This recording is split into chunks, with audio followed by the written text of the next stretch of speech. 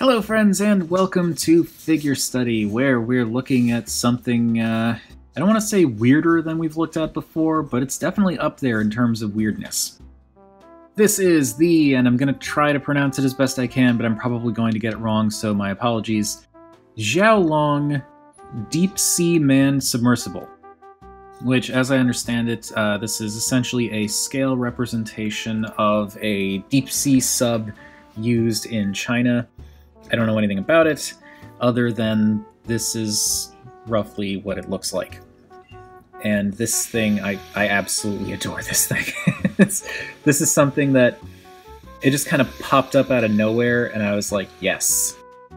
This is something that is just so weird and so random that as soon as I saw it pop up for pre-order on BBTS, I was just like, yes. That is not a bad price, and that thing looks fantastically dumb. And yes, just yes. So yeah, it's a deep sea submersible, and it looks the part. I don't know if there are any inaccuracies aside from obviously a transformation. Like, I don't know how accurate this is to the official thing, but it definitely looks the part with these extremely small 3 windows in the front there, little manipulator arms, the giant set of, or giant rack of floodlights, tiny propellers in the cage there, more propellers up there, presumably for turning, and these are presumably for up and down, and then in the back, forward and backwards. Lots of grippy bars and, not roll bars, but like bars to presumably like guard things against like bumping into the floor and ocean floor and whatnot. There's the Chinese flag, some more stuff going on there, and yeah, it's I don't know, it's cool. It looks like the kind of thing I would never go into even if my life depended on it, because Rob does not do really tiny metal tubes in impossibly deep waters. This is never going to happen, but this absolutely looks the part, and he's so cute with his little manipulator arms that do move back and forth, up and down, so you can kind of pose the little arms, and that's just fun. And you can also pop open the hatch here, and on the inside there's a little pilot that's basically just a oh, now it's in there too good to come out, okay. It's basically like a teeny tiny little Diaclone type figure. And I very much appreciate how the figure just kind of sets in there and can, for the most part, stay in without any kind of trouble. I mean, there's not a whole lot going on internally. There's just a seat and like a control panel, but, or not even a control panel, it's just a window. But still, I like that that's a feature. And there's a little LED at the top, where if you push this little antenna thing, that turns on the LED, and it's not all that bright. Like, you can tell when it's on versus when it's off. Kind of. Like, right now it's on. There you can kind of see, and then off. It would be nice if the LED was brighter, but at the same time, I'm not super broken up about it. I feel like for what it is, it's fine, and when this thing is in darker lighting, it actually works really well, because, I mean, you know, this is a deep-sea submersible, so presumably it would be darker around. Actually, let me, hang on a sec. Okay, so with the lights off, and clicking that on, there it's a bit more obvious that the lights are on, and I don't know, it works for, you know, for what it is, for like a little added feature that's not super important. Not a deal maker, not a deal breaker, but an appreciated feature nonetheless. And yeah, this thing's, it's just cute.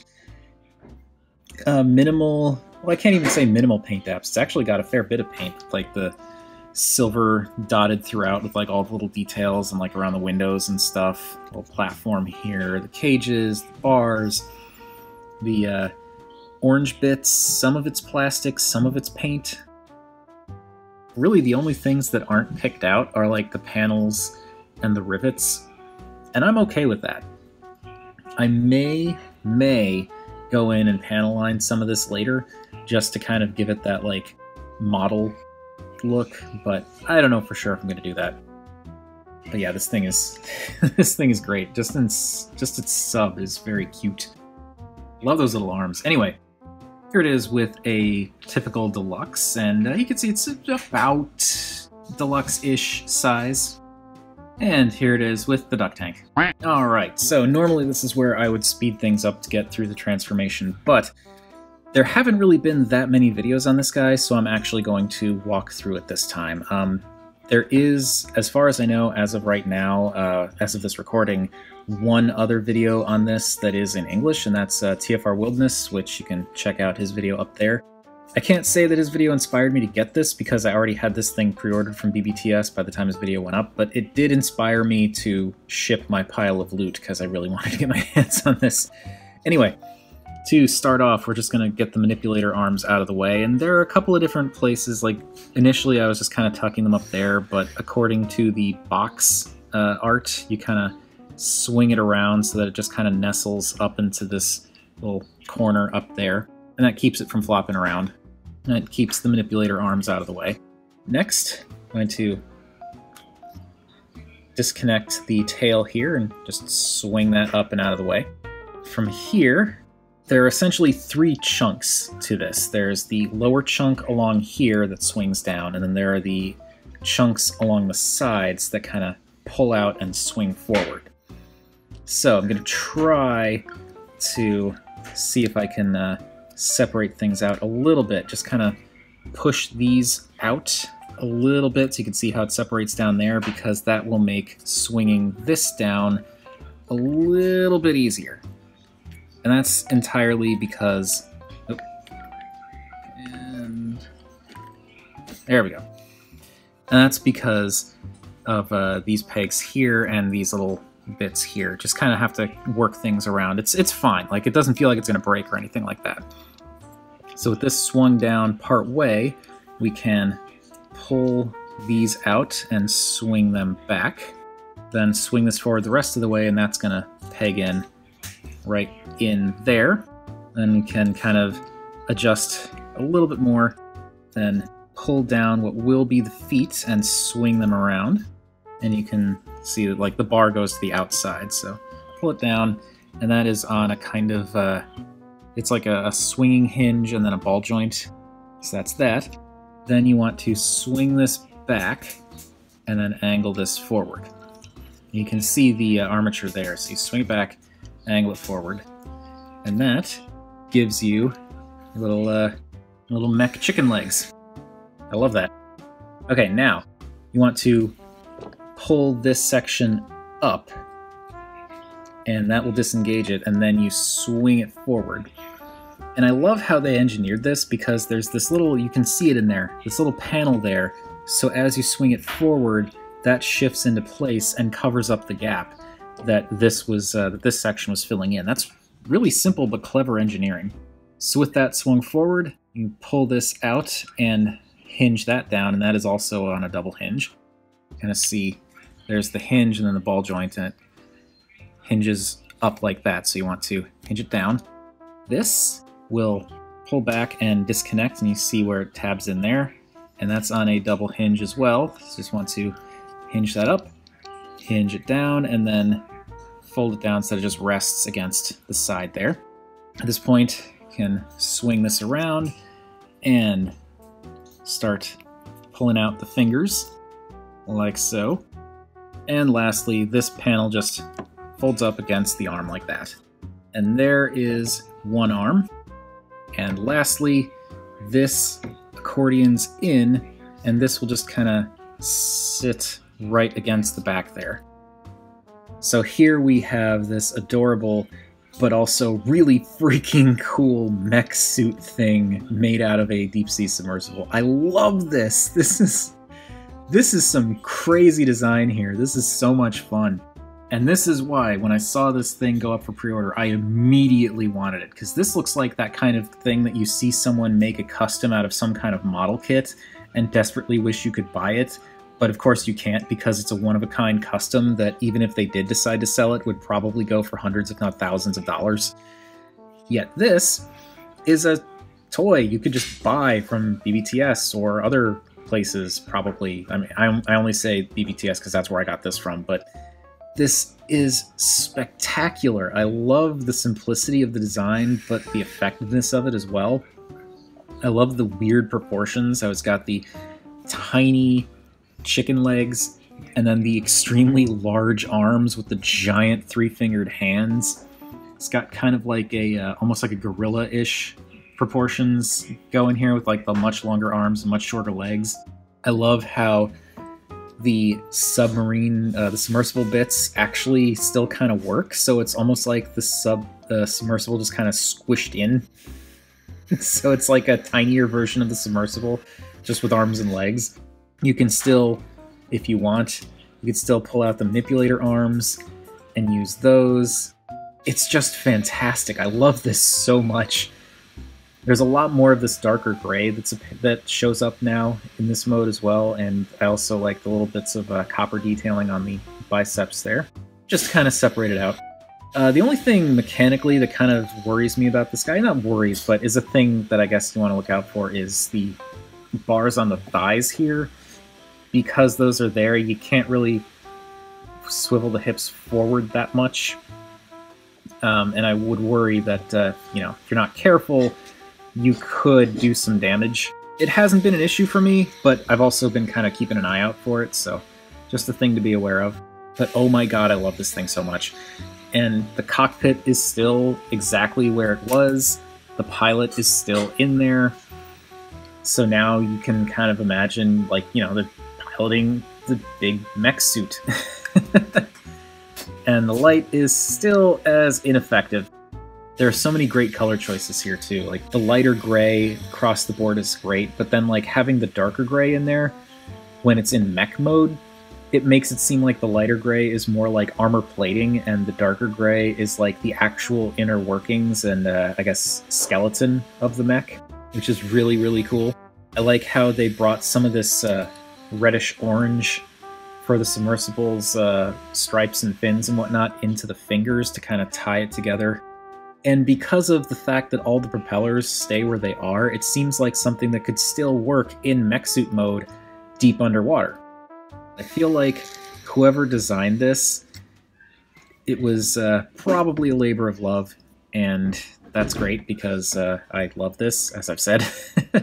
I don't normally cover the posability of transforming toys, but the posability is actually pretty good too, with the ball-jointed shoulders that can't go out super far, but you do get the full rotation, and because of this transformation back here, you get a little bit of a butterfly joint, so you can kind of go out a bit, which is cool.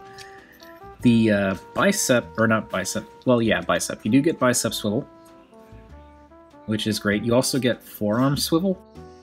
Angle it so you can actually see. You get forearm swivel right there, which is also great, and because of that hinge, you can get a pretty decent elbow. It's like a little bit past 90.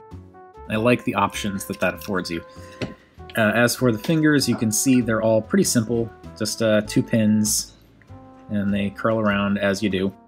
If we move the arms up out of the way here, and move the legs a little bit down, so that the hips aren't quite in the way, you get a ratcheting waist swivel, ball joint in the hips, which is great, but as I said, there's a little bit of a hindrance based on the just structure and geometry going on here.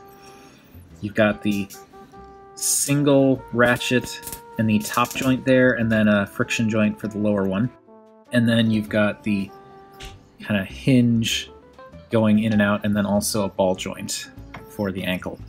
So it's actually quite a bit posable for what it is. I was not expecting this thing to be, you know, some kind of gymnast, and it's not, but it's still got a fair bit of posability to it, and it looks amazing.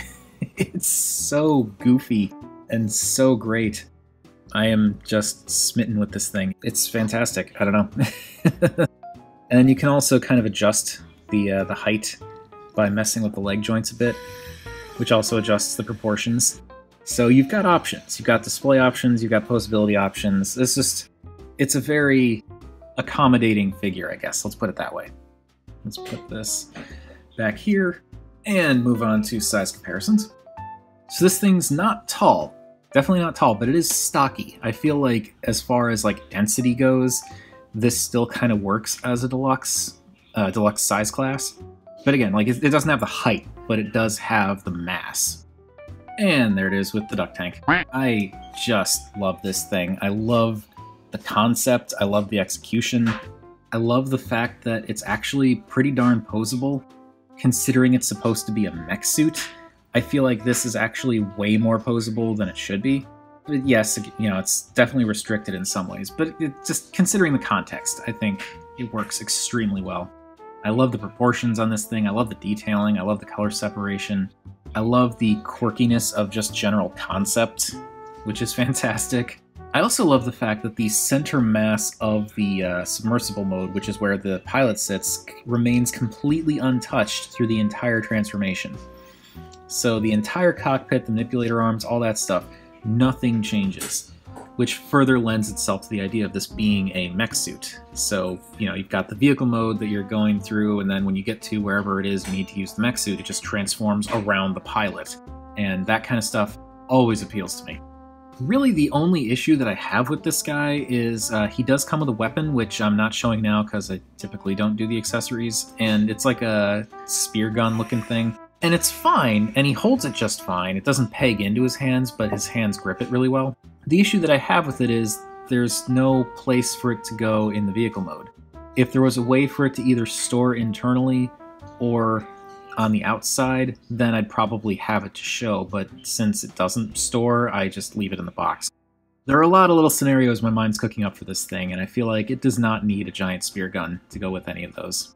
But yes, that is enough of my unfiltered gushing rambling, whatever you want to call it. That is going to do it for the Jiaolong Deep Sea Manned Submersible from Mechanic Toys. I forgot to mention that. Mechanic Toys, which it says Mechanic Toys, but based on the plastic quality and consistency, the fact that it comes with a tiny little guy, and the fact that it also came with little postcards very similar to a couple of other figures that I've gotten in the past, I'm pretty sure this is actually Mech Fans Toys. For whatever reason, they're just going by Mechanic Toys for this. I don't really understand why. But regardless, that's going to do it. What do you all think of this thing? Is this the first that you're hearing of it? And if so, is this something that you want to track down, or something that's just like, nah, I'm good? Because if you are interested in checking it out, there is going to be a link in the description to order it off of BBTS. Again, it's not like a brand thing, it's just that's where I got it from. I'm also curious, for anyone who's either familiar with this or familiar with this kind of stuff, are there other figures like this that I should be made aware of? Because I love this concept and I love this execution, as I said. Whatever your thoughts, feel free to chime in down below. I always enjoy hearing from you all. And remember, art is more than meets the eye.